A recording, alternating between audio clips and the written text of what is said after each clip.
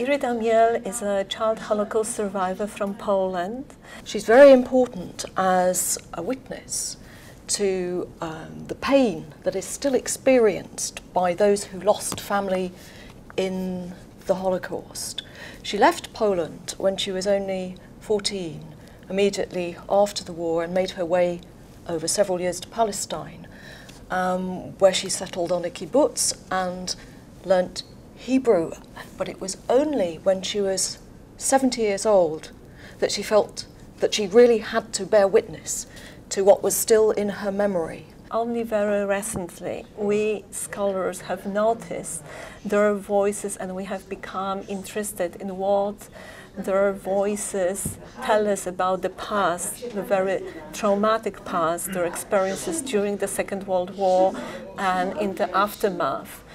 This is a generation that has been ignored for a number of reasons. First of all, because they were children. She shows how people that are living quite normal lives in Israel and have done quite well in life and a very happy family life still carry this terrible burden within themselves. To the children of the Holocaust, miraculously born for a second time, carried out of hell in suitcases, sacks, coffins, barrels, boxes, taken out on wheelbarrows, carts, hidden between cadavers, tossed from rushing trains, trucks, the windows of burning houses, left behind on footpaths, railway lines, the doorsteps of houses, huts, churches, monasteries, creeping from canals, hovels, barns, outhouses, out of cracks, openings, ditches,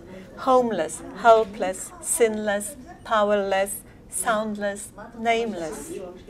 Half a century on, they turn back to their own nation. Does anyone know who I am? Nie zdążyłam.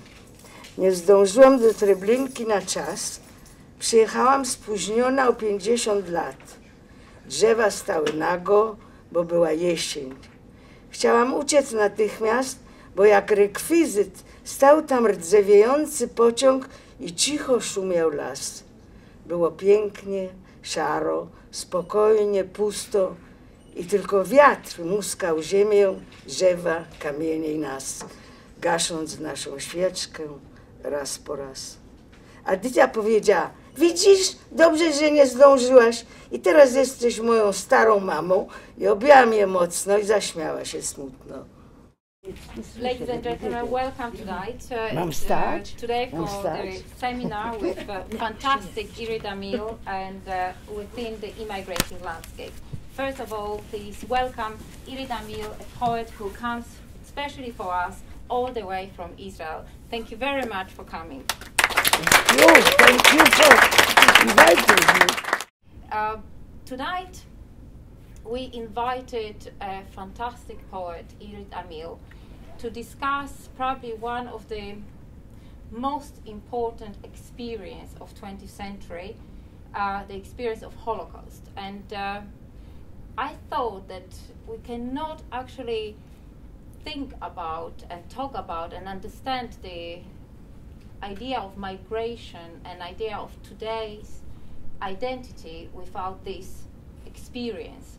This is why we have this amazing opportunity to talk about not only fantastic poetry of Irit Amiel, but to talk about experience, this which usually slips away from language.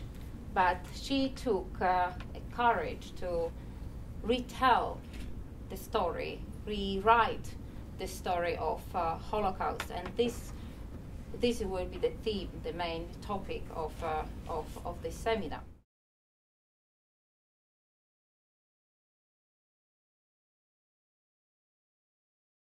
I would like to tell you a story, and as you see immediately, I do not have to polish my English because my English is Polish enough. One day, around a year ago, I met on Facebook a young woman from the generation of my granddaughter. My name was familiar to her because I was born in Częstochowa, and this is where she studied at the university. After we became friends on Facebook, she sent me an outstanding bilingual collection of her poems. Since I was impressed, very impressed, I asked about her translator. She made a connection between me and her translator, Marek Kazimierski. Emet? It's true? Till now. This romance has continued over a year in emails and on Facebook, and the fruit of this relationship you can see here today, the dark flashes. Since I was a child, before the Second World War, in Poland, the moment I started to read books and stories, I wanted to be a writer. I had never even thought of writing poetry. It was because I was born in Częstochowa, and I was deadly worried of so-called Częstochowskie rymy, banal rhymes. And then came the war.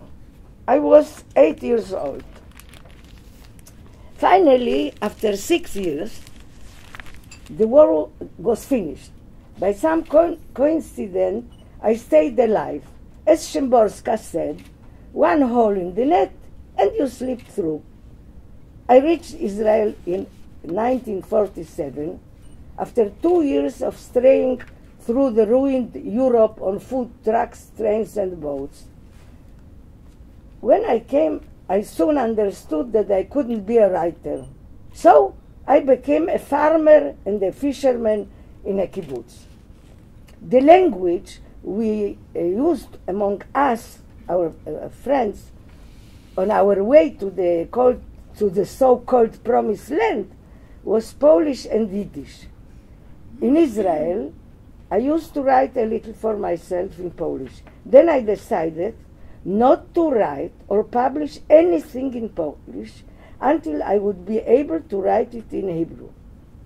Most of my married friends, whose mother tongue was either Yiddish or Polish, decided to switch completely to Hebrew so that this language would be a mother tongue of their children.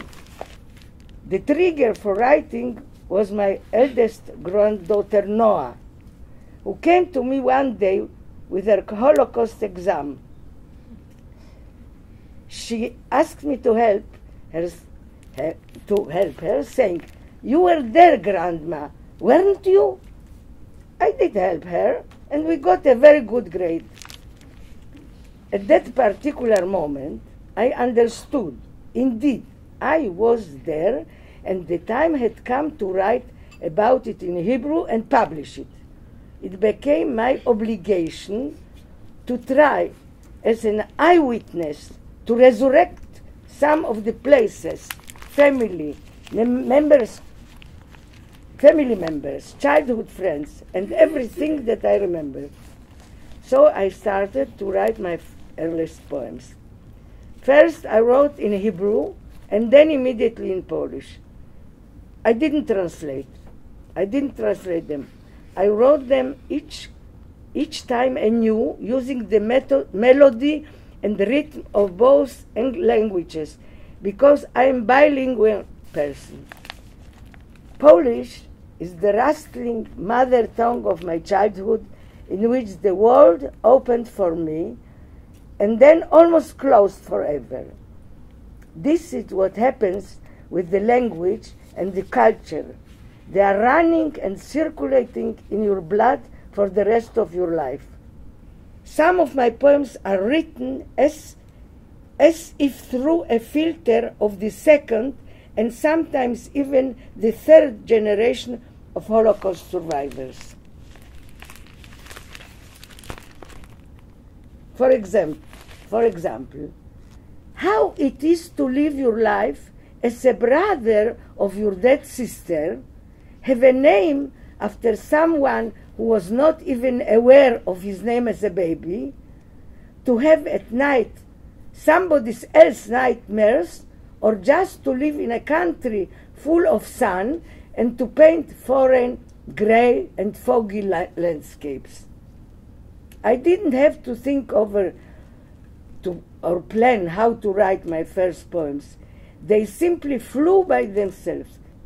And for the end, I strongly believe that one should always stay humble, not to forget for a moment that one had survived just by a pure chance out of a mess of millions. That one is only a tool, because by another twist of fate, he has the capability of telling what others keep quiet about. Others cannot write it. Thank you very much.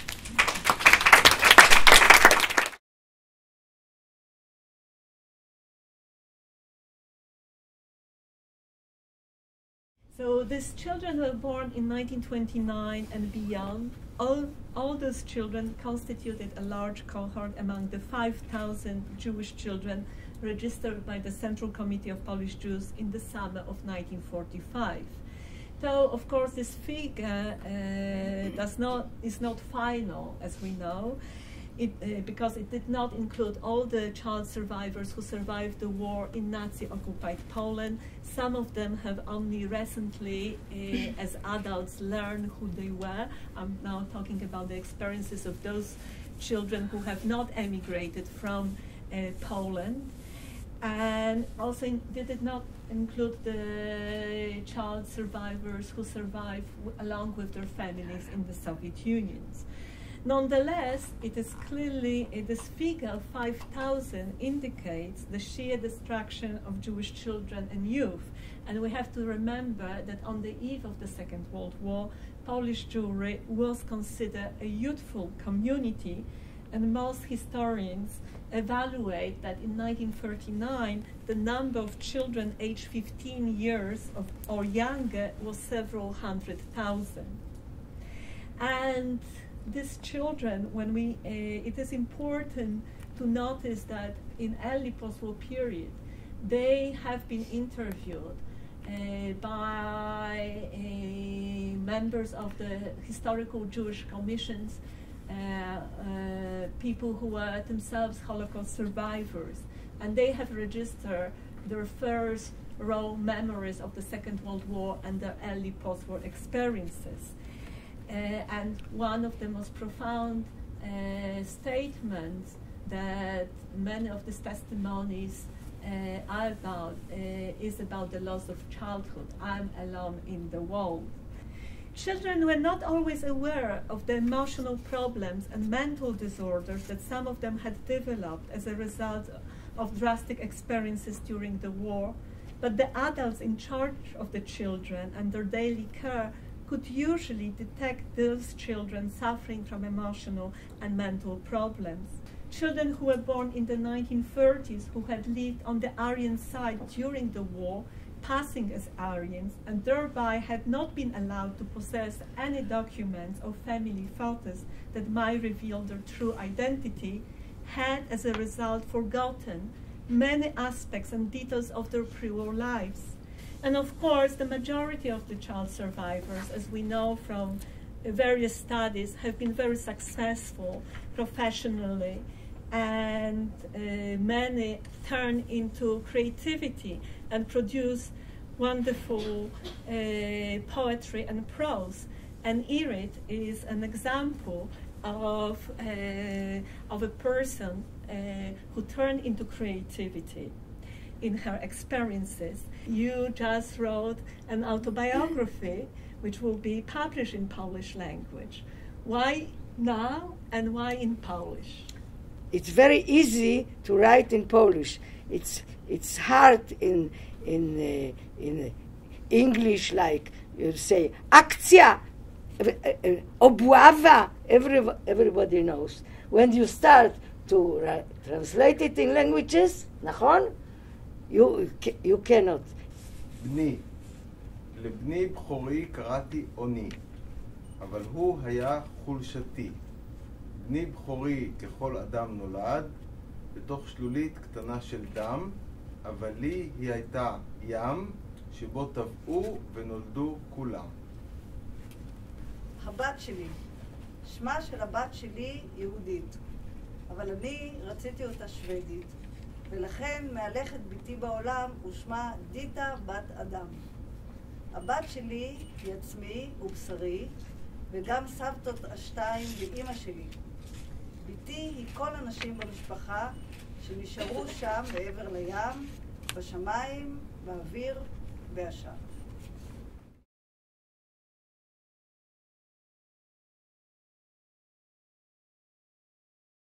Sonet obłąkanej rywale.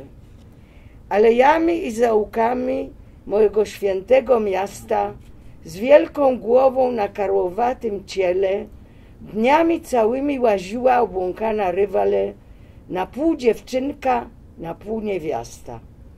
Kołysała się na rozdętych nogach jak kaczka, nocą kręciła się w moim różowym pokoiku pokryjomu, a ja, choć bałam się jej panicznie, nie mówiłam nikomu. Sponiewieraną sukienkę zadzierała jak praczka. Stroiła miny, mlaskała, pluła i psioczyła nieboga, małą dłonią przechodniów za rękaw tarmosiła, jak pies skomlała i żebrała i w śmiechu się wiła i obżerając się starymi gazetami, kleła los i Boga. Ona jedyna chyba wiedziała, co się stanie z nami, bo co dzień od lat żywiła się starymi gazetami. You might have heard some rhymes there. You won't hear them in the translation. It's a gamble, translations always, and I felt in this particular case that maybe rhymes were going to not work in this language. I wanted to stress one connection, the town connection, because Violetta was born in the same town of Częstochowa, just many years after the war. It was probably completely different town, different Częstochowa. And we met on the Facebook. On Facebook. And in Częstochowa as well, in 2000. A few years ago, I was asked to lead a poetry workshop in a school in my hometown of Częstochowa, located in the same neighborhood as the former World War II ghetto.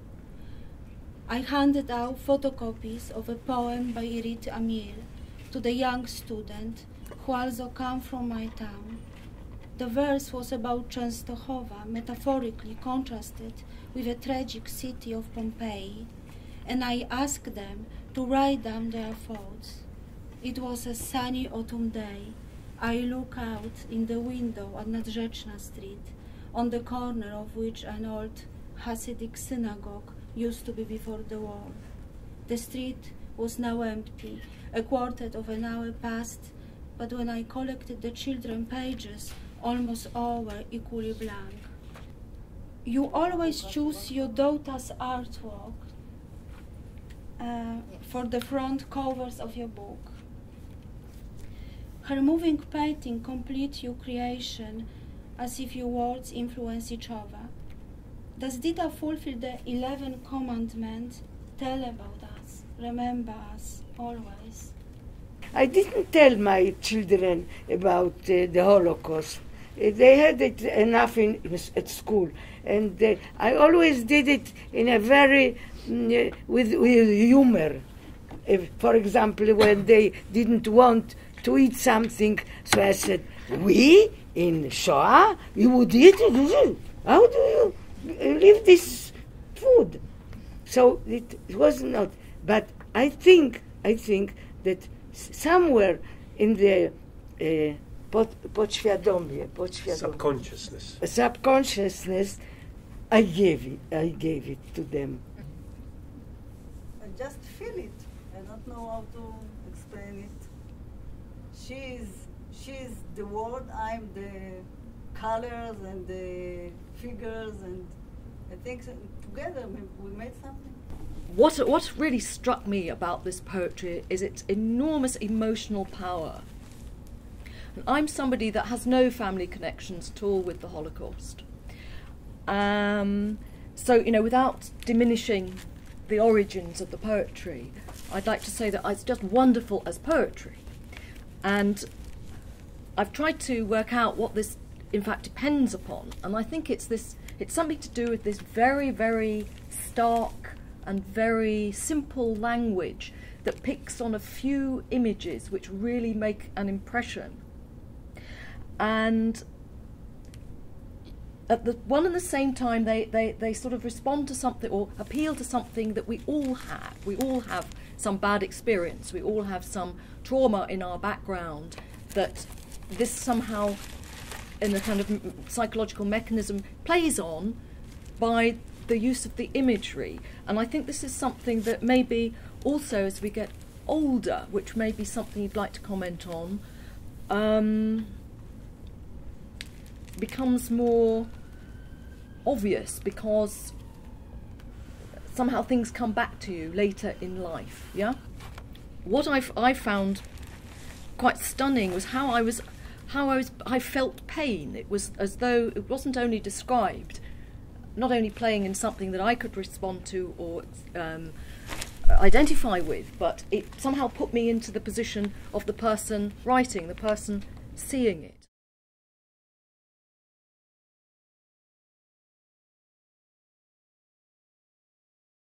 Tu i tam, czasami letnią wieczorną porą, gdy lekki wiaterek od morza wieje, zapachnie na chwilę po dawnemu, a ona na miejscu truchleje i zastanawia się, czy jest wciąż nadal tamtą małą dziewczyną, co godzinami stała sama na peronie, wpatrzona w rozpędzone pociągi, zduszona tęsknotą, łzami i nadzieją, albo biegała pomiędzy wagonami, szukając na obcych twarzach tego ukochanego, wymiętoszonego uśmiechu ze starego, wyblakłego zdjęcia, który nie wróci już z żadnej podróży.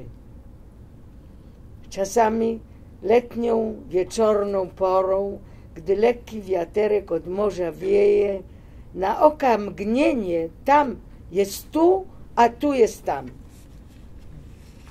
What was extremely interesting was what you said right at the end, that we have to write in a different way about the Holocaust, because ultimately we've heard it. I mean, we've seen the films, we've read the historical books, the academics' lectures and everything, and it's only when somebody comes and does something different that people sit up and they listen. I just wanted to thank you very, very much, and to say that there are more poems which were written by the children at the time, and we have to make an effort to make them seen and heard. I would like to thank everybody, and you, Irit Amiel, thank you very much for coming here. It was absolutely enormous pleasure, an honor for us all to have you here tonight.